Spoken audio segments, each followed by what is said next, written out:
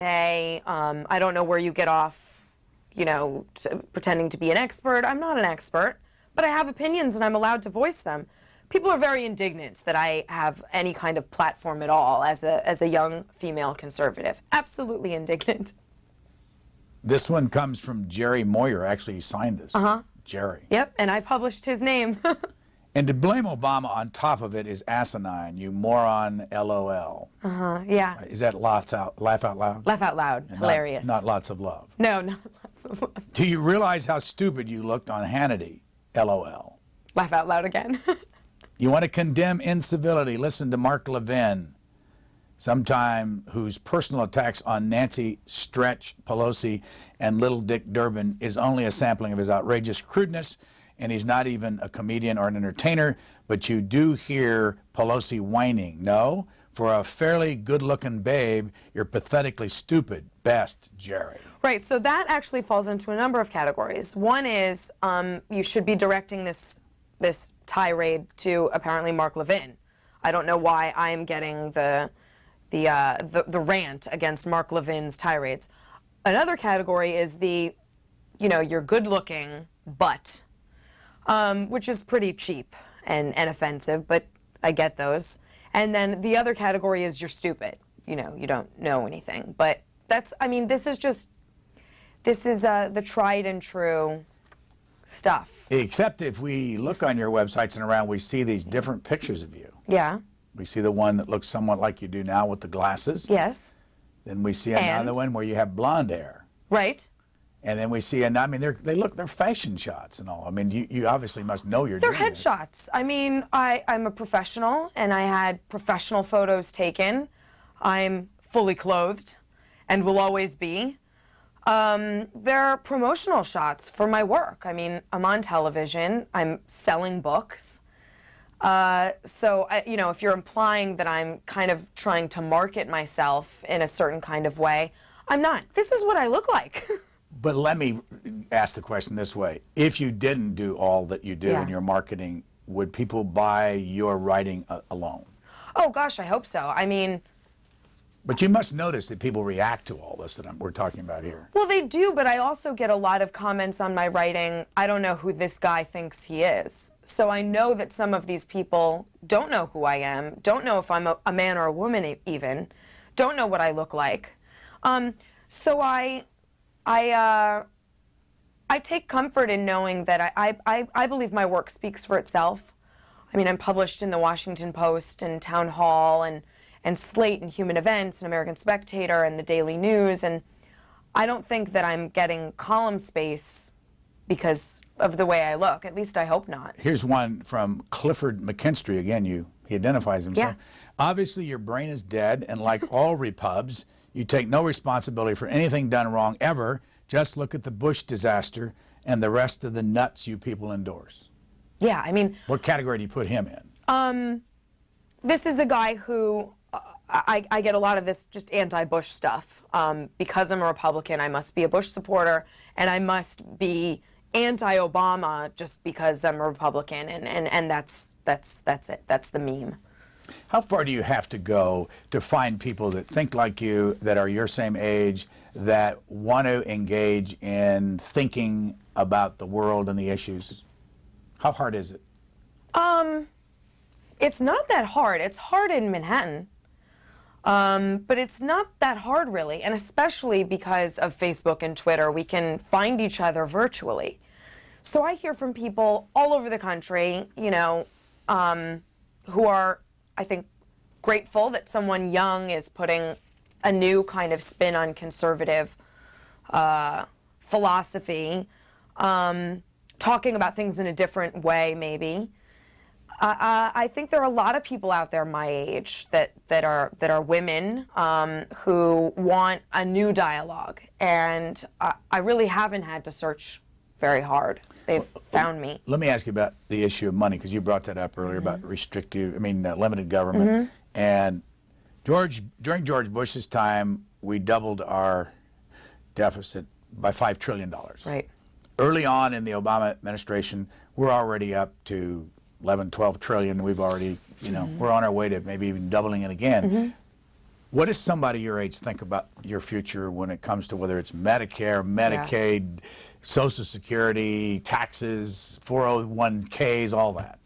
Well, I think the baby boomer generation has been wildly irresponsible with our future, my future.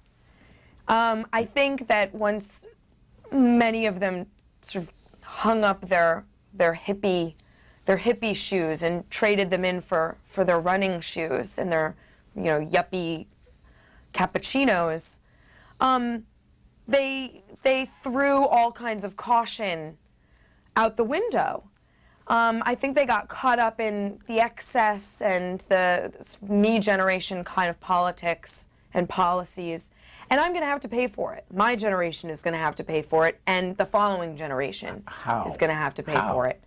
Well, I don't know. I mean, it depends on how the next 3 years go and how the next 7 years go. I mean, it depends on how irreparable this damage becomes. But depending on which figure you use, it's between 65 and 70 trillion dollar liability. Right.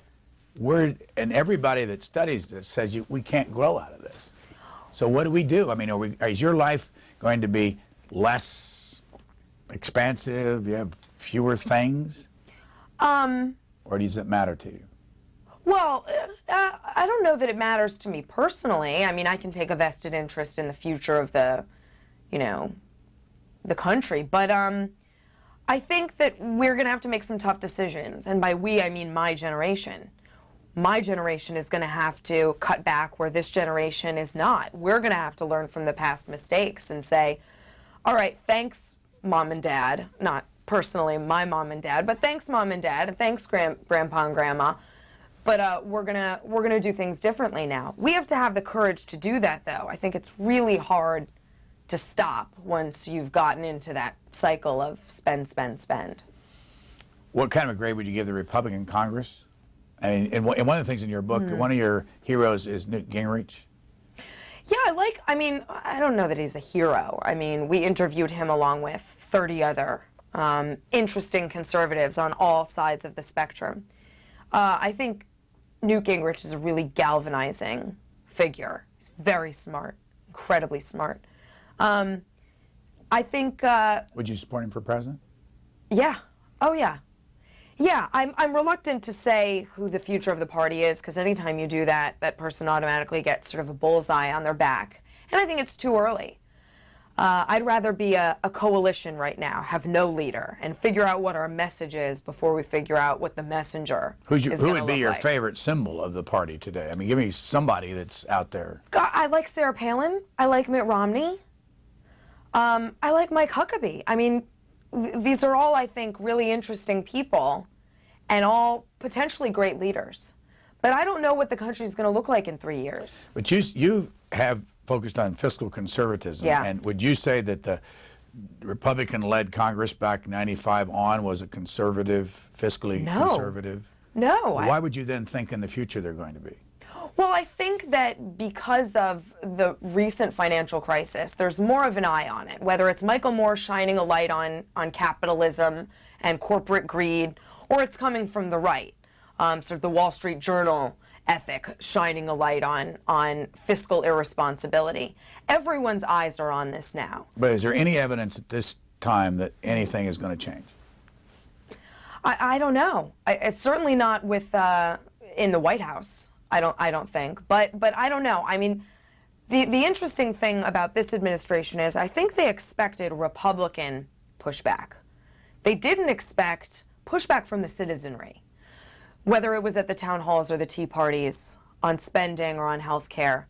I think that really has taken them by surprise. So if the citizenry keeps railing against this profligate spending, then I think we really do have a chance at turning things around. Because the loudest voices are coming not from talk radio or the internet or television or Congress. The loudest voices are actually coming from middle America.